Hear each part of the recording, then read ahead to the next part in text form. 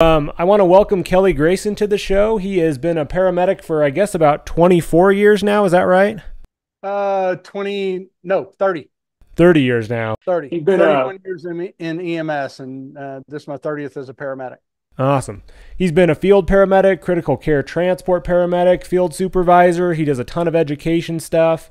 He frequently speaks at EMS conferences. He's got a really popular blog called A Day in the Life of an Ambulance Driver. And then he's written a few books that I've read as well. One I think you published, I guess they were both last year, En Route, which is a paramedic stories of life, death, and everything in between. And then On Scene, more stories of life, death, and everything in between. And I just finished reading that one, and you've got some like really profound stuff in there that I don't want to gloss over. So I kind of wanted to talk about that book today, if you don't mind. There's some lessons in there that I think are just crucial for paramedics and EMTs to kind of learn. And sometimes it takes them years to learn this stuff. Yes, yes. And just so you know, my goal with this podcast is basically to help emergency medicine folks not feel so alone in the things that we see, the things that we deal with, and help them not just survive working in emergency medicine, whether it's in EMS or in the hospital, but to thrive in emergency medicine and actually be able to sustain their careers long term without burning out and all that kind of stuff. So that's kind of the framework that I have these conversations from. Can we start by talking about paramedic cockiness? Yeah. Well, I was, if you look under cocky paramedic in the dictionary, you'll see my smiling face. I was that paramedic. I firmly believe that EMS classes graduate one of two kinds of paramedics. There's the kind who are scared of their own shadow. They're intimidated by the responsibility they now have and the power they have. And they spend the first year or two of their career carrying their textbooks around with them and obsessively reading and reminding themselves. And then there's the other kind who thinks they are God's gift to EMS, and they're going to save lives and stamp out disease and pestilence and thwart the reaper at every turn. If only someone would have the damn common courtesy to code on their shift. And I was that guy. I think you have to have a certain degree of cockiness and self-confidence to work autonomously like we do as paramedics. 100%. Be overdone, and I think I overdid it in the first part of my career. That's basically what En Route was. I wrote that book 15 years ago, and just re-released it when the publishing rights from my former publisher lapsed. Okay. I re-released it the way it was intended to be instead of the way they butchered it. Okay, I think I read it years ago because I was confused because I saw the new publication date. I was like, I swear I read this book years ago. It's called Life, Death, and Everything in Between. I think the only that Kaplan Press did right with it was give it a better title. Gotcha. And that book was En Route, and it was written at a time in my career where I was going through some personal turmoil and everything, and I just wanted to reconnect with a part of my career where I thought I knew all the answers. So that's what became En Route the first 10 or so years of my paramedic career, where I was had the answers to everything, and I was God's gift to paramedicine. Yeah. I think a lot of us went through that when we were brand new. I mean, you make a great point in the book about like sometimes in order to have that like self-confidence and decisiveness, it kind of comes with a level of cockiness. And I think that's so true. I think you kind of get those qualities all mixed in together. And certain of us, maybe some of us get humbled a little bit quicker than others and kind of understand that. But I think paramedics have to deal with this chaos and create order of it, and they have to come up with a plan, even if we don't know exactly what to do.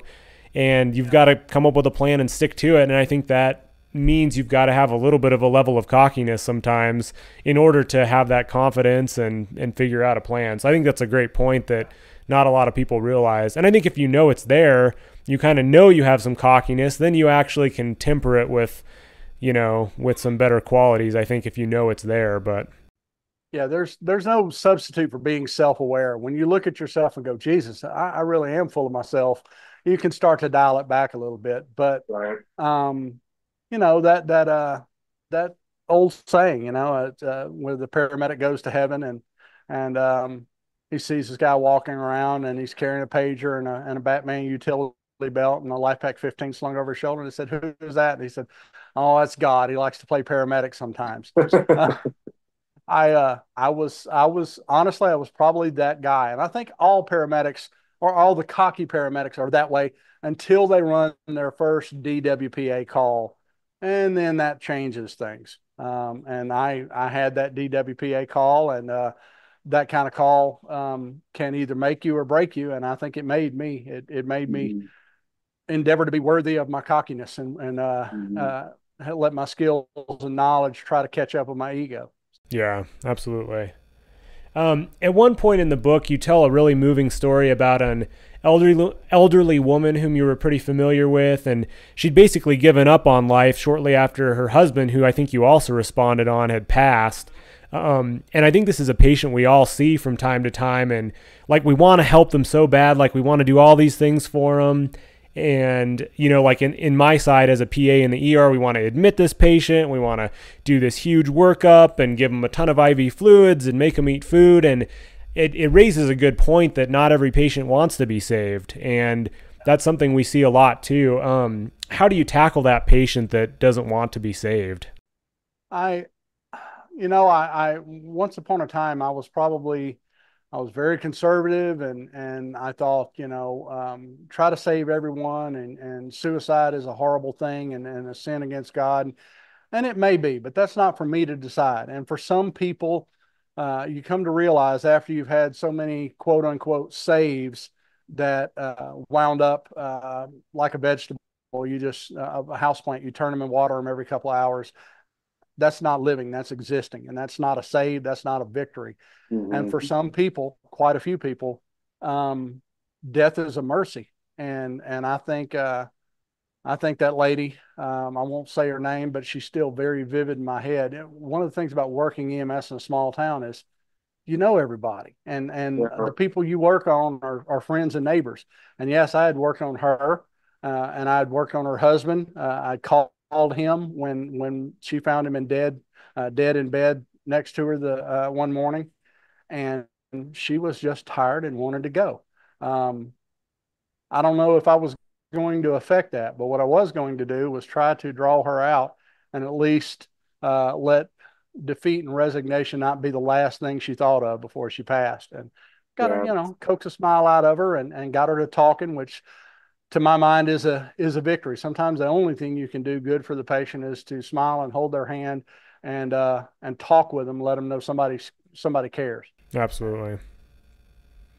Yeah, I think those kinds of things are things we overlook too much in EMS. And I think paramedics as a culture, we look at the intubations and the cardioversions and all these cool skills that we get to perform. And then you forget that sometimes it's these small moments with the patients that actually keep you doing this much longer than all the innovations or high level skills in the world. It's actually the meaningful moments. Yeah.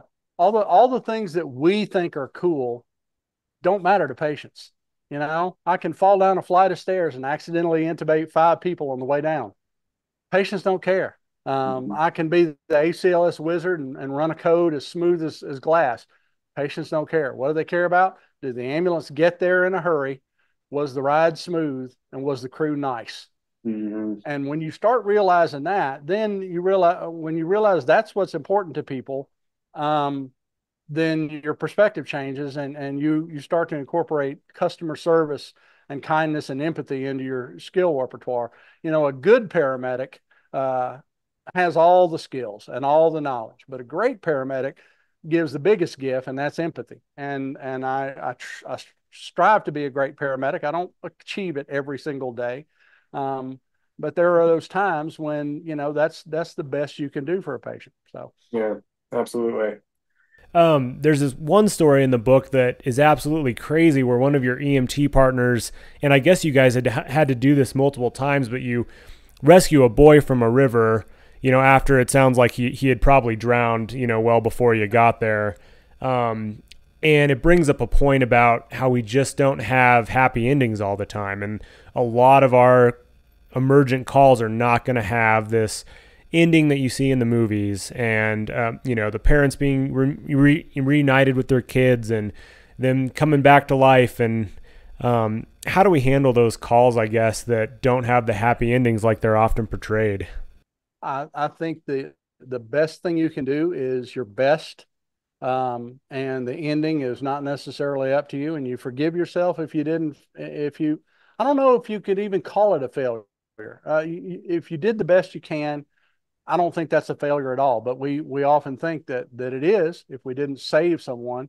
When the biggest thing we can offer is our caring, and in that case, Bodie, that was written. That was an amalgam of two calls, and both of which he was on. And my partner Bodie Glennon he was the 2002 National EMT of the Year, and he had on a couple of those occasions just done something exceedingly foolhardy and stupid that he would do again and again because he just can't, as he said to me, Biggin, I can't not do that and not be able to shave the face I see in the morning.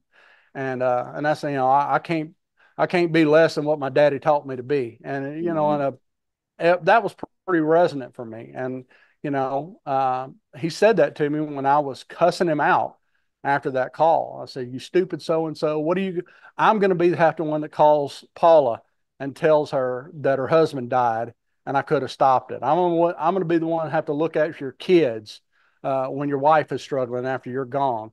How dare you do that?" And he said, "They'd understand because my wife married me, the man I am, and I can't be otherwise." And I said, "Okay, I can understand that." I think that's one of those things where, in EMS, I think everyone needs to realize that there is a not insignificant chance that you may, when you put on your uniform and leave every morning, that you may not come home. It's a small chance, but it is there, and you either reconcile that or you don't stay in the career long. Those 343 people that went up in the Twin Towers on 9/11 probably knew what they were going into and that there was a very good chance they would not come out. But you can't be otherwise, and I think Yeah, that's something that each EMT has to reconcile with themselves. See when that are they going to rise to that moment if or when it ever happens. Yeah. Yeah, that's a great point.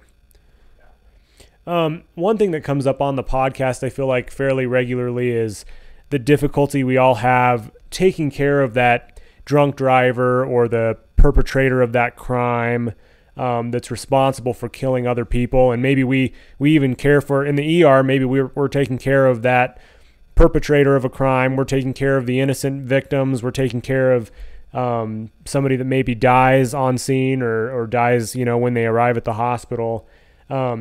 Sometimes the conversation devolves into all the thoughts that go through our head. And, obviously we're doing the best for these patients just like they were any other patient. And often in the ER, we don't even know the whole story, so our care doesn't, of course, differ regardless of what happened on the scene prior to. But you describe it really well in the book as this like acid that's in your mind, and how you strive to not bring that acid home to your family, but sometimes it's just too much to bear, and that acid spills over into your family. And I think that's a good analogy of what we all experience with these, because you can't really articulate it very well to your family, but it is an acid in your mind, and it's something that you can let spill over to your family, and a lot of us do from time to time, because I think if you hold it in, that can be a problem too. How do we deal with kind of that acid of dealing with those types of situations, and how can our families help us with that, I guess? Yeah, that story was one that was omitted from the original version of En Route, because the publisher thought it was too dark, and that she didn't want to give people or the publisher didn't want to give people a negative image of EMTs. But I thought that it was very raw and real, and that's how most of us think. We've all had that dark old devil on your shoulder whispering things to you like, "Why does this person deserve to live after what they've done?" And I didn't succumb to that. And we all have to fight that battle. Personally, I think that I'm going to steal a line from someone else, and I can't remember where I heard this from, but it has stuck with me ever since. He said, this person said that in EMS, we deal with all the grief and pain and horror and violence man visits upon his fellow man. And we take all those feelings and we stuff it out of sight. in a box. We stick it in a box so we can do our jobs and remain rational and remain objective. We stick it out of in that box, and then we slide the box under the bed, and we make jokes about the existence of the box. And that's what dark humor is, and Yeah. all that. But the thing is what's in that box festers, and if you do not empty it out, sometimes it's gonna overflow and it's gonna stain everything that it touches. And the question is, how do we empty out the box? I think you have to have family, a wife and children, a support system that even though you don't want to share that stuff with them, you have to know where they have to be willing to at least hear some of it. You may sanitize a little bit, but just the fact that you have someone who wants to listen and who doesn't judge you, because God, we are our own worst judges.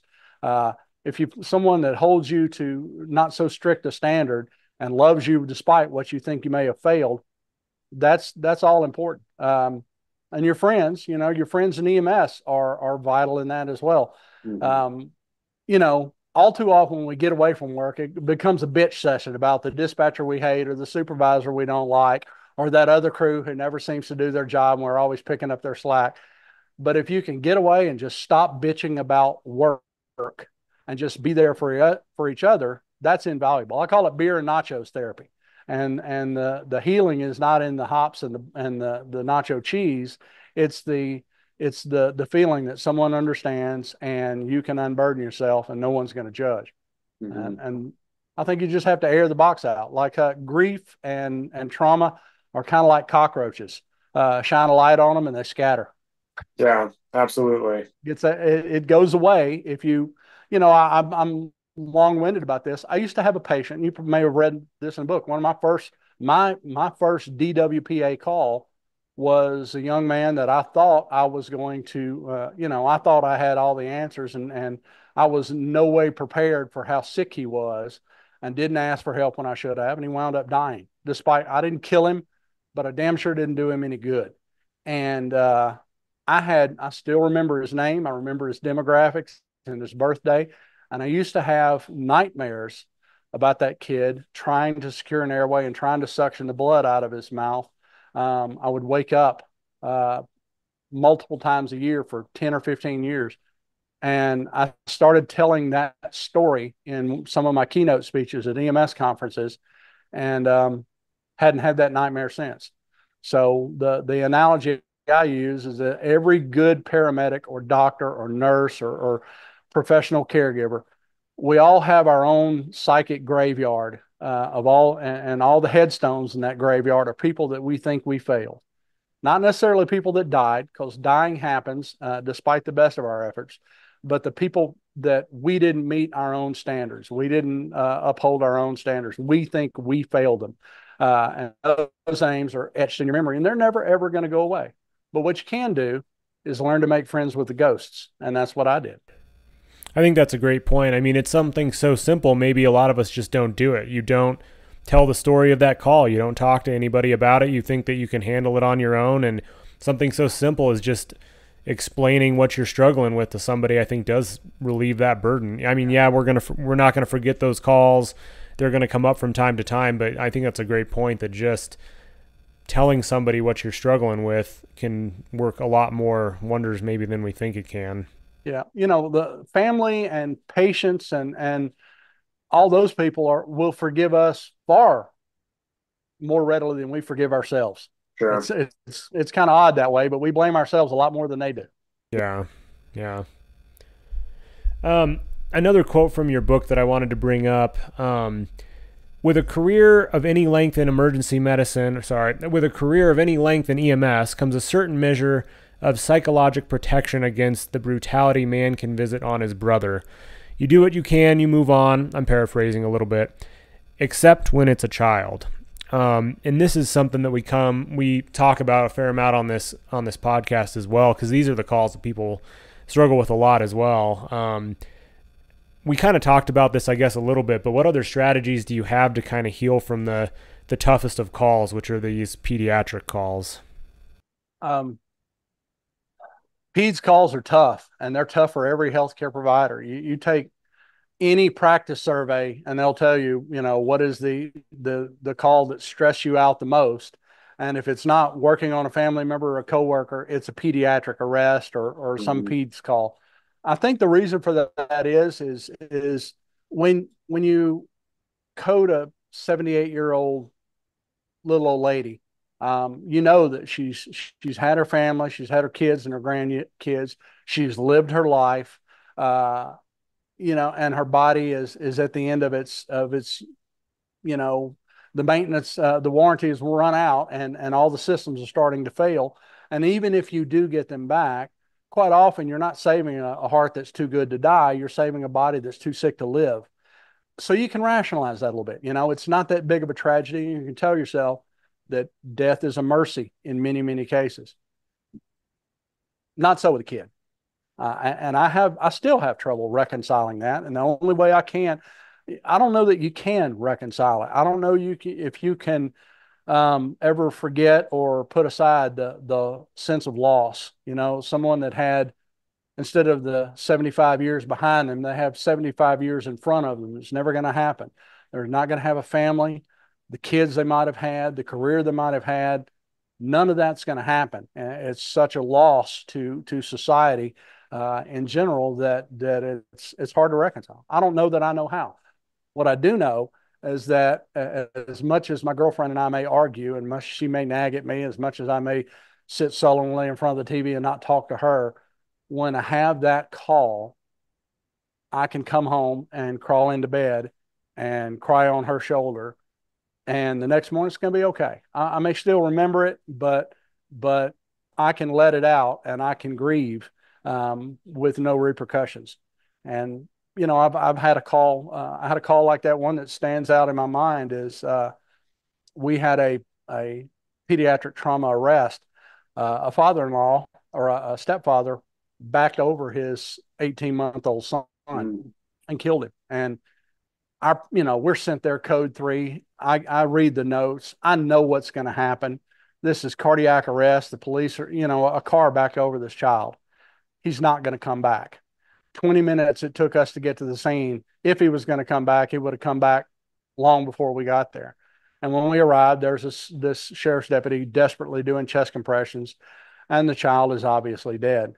On the way to the call, I called medical control, the nearest hospital that we would be transporting to. And I said, I want your permission. Got the doctor on the phone. So I want your permission to call this without having to pick up the phone and call you if it is what I think it is. He said, well, you're asking me to let you call a resuscitation before you've seen the baby. And I said, if it's what I think it is, the parents are going to be my patients. And the last thing I need to do is say, hold on a second, let me get on the phone.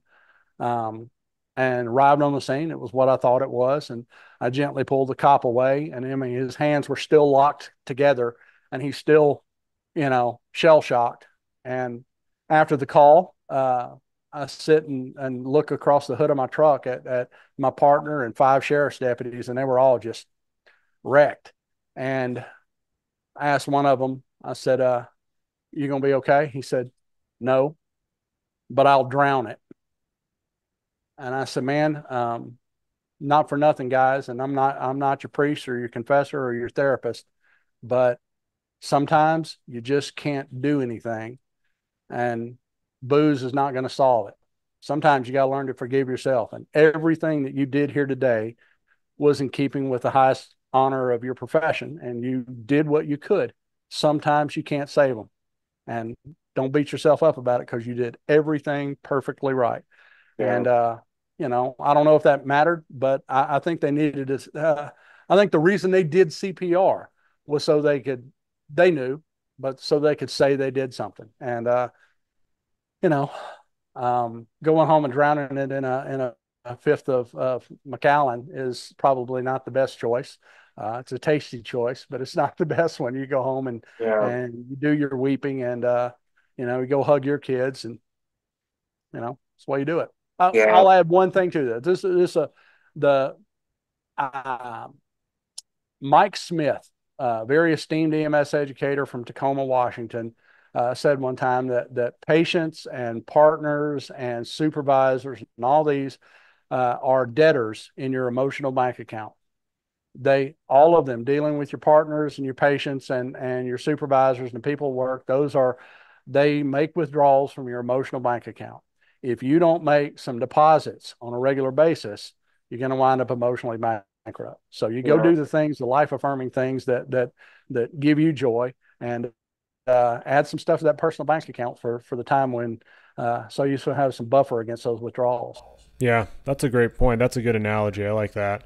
And go have the couple of drinks on a day on a good day, not on a bad day, I guess. So it's not a bad coping strategy. It's something you do for fun and not to cope. So we all know the people that have taken that to the extreme, and that's just such a hard vice, especially in our profession. Yes, it is.